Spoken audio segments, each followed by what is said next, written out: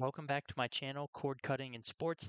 This is just going to be a short video talking about a change as to where you find the authorization key, essentially the cookie, that you need to download and save ESPN Plus events. So this applies whether you're using Streamlink or YouTube DL. I'm just going to demonstrate it in YouTube DL.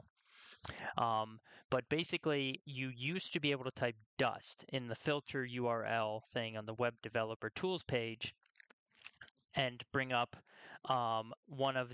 basically bring up the link that you could then copy the authorization cookie. That is no longer the case. That stopped working sometime around September 21st, 22nd of 2024. However, I was able to find where the new location of where you can get the cookie from.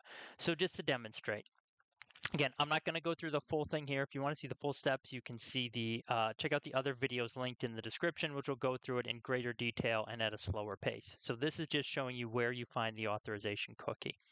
Okay, so I'm going to use NFL Primetime as an example.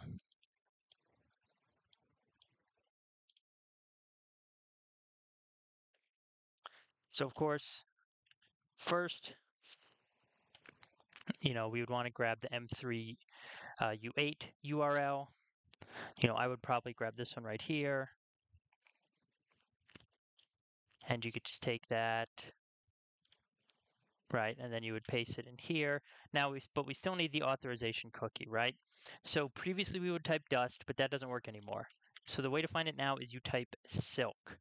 You want this specific line or thing right here. Okay, the one that has post as the method and the domain is playback.svcs.plus.espn.com.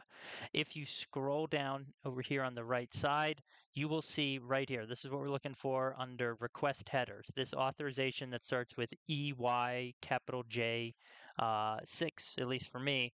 This is the cookie that you want. This is what you need in order to have the download start for any ESPN Plus event. So I go back here, and now just to prove that the download will start as normal,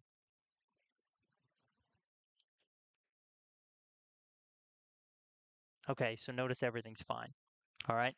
So again, any questions or any comments or anything, please do leave them below. But if you also want more detailed instructions on how to download save from ESPN Plus, then check out my other videos linked in the description below.